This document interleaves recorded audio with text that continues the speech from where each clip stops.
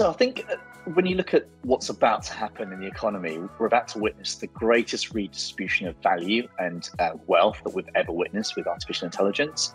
And so I think for a lot of companies at the moment, they're really grappling with how do you use it to drive growth and value creation versus it being a value destructive opportunity. So within that, it's really critical that organizations, companies, and leaders start to embrace the opportunity and drive a path with an offensive strategy to then drive growth.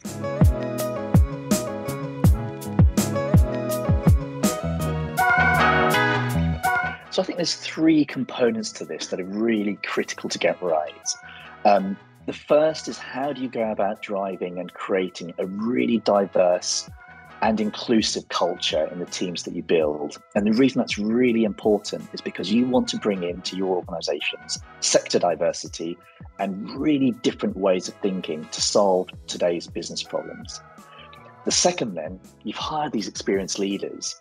You then need to sort of almost get out of their way and find a way for you to provide the context of what you're trying to achieve and enable them to co-create. They can not only think about the solution, they can also drive their own path and effectively reimagine what they're trying to achieve.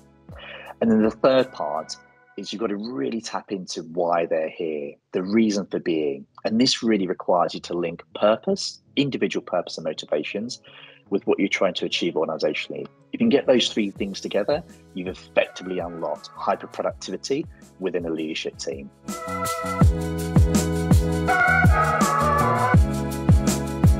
I think it's been commonly documented that over 70% of these transformation programs fail. And I think the reason for that comes out into three key areas. The first is really critical to focus on business outcomes and be very intentional about an offensive strategy versus a defensive strategy. So that gets you into the what. The second is you should always invest in change, because what you often find is these aren't technology transformations or algorithms or models. These are effectively people transformations. So if there's one thing you absolutely should be doing is really think about and invest in change. How do you bring about that cultural change in the organization? How do you get other leaders who perhaps don't know data and artificial intelligence to really embrace the opportunity, understand it, see it as an opportunity, and get them on that journey? And the third is embedding.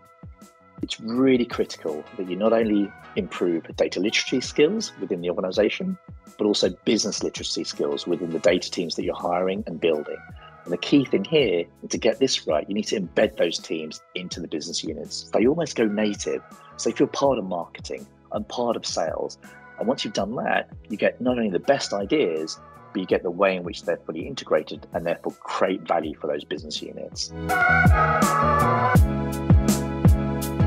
So I think for me, the fundamental call out is it effectively creates stakeholder value.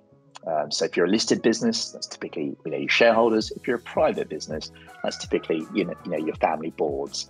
What I mean by that is it's how do you go about prioritizing innovation and therefore growth over perhaps backward-looking reporting, which in itself is useful, but it's a defensive strategy and doesn't always drive growth for the organization. And what that really requires you to do, it requires you to horizon scan. So it's looking ahead, looking outwardly, bringing the outside in. But it's also ensuring that the board understands how does that create value and how do you bring some of those sort of emerging trends into the organization and drive growth.